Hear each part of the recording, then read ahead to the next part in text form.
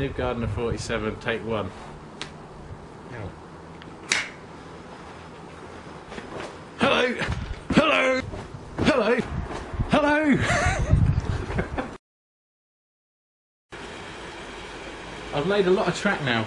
I'm right down to the end here, on both sides. This week I got all the way around the back of the tree, that bit that's held down with mortar, which means I've now got a continuous run from box end all the way up to the rockery.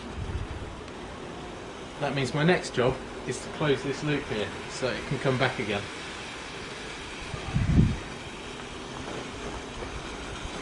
Quick!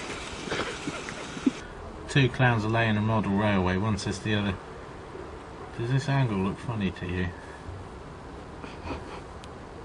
The track that I've actually laid in the garden, I've messed about with the sleepers, which makes it look, where I've done it properly, makes it look a bit more narrow gauge, but unfortunately it means that it doesn't flex and hold its shape quite as well as an ordinary piece of flex track would, so this is a very tricky job indeed.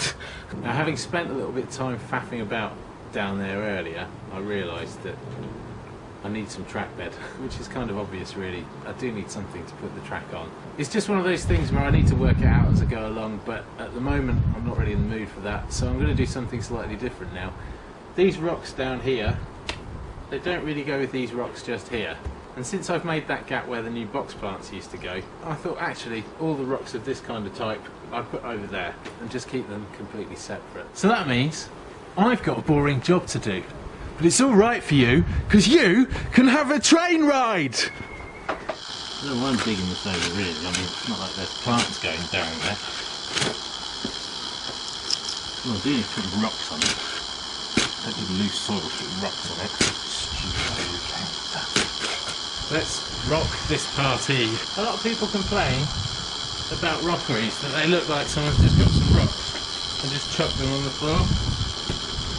Sometimes that's how it works. I've got my space stuck in the bag.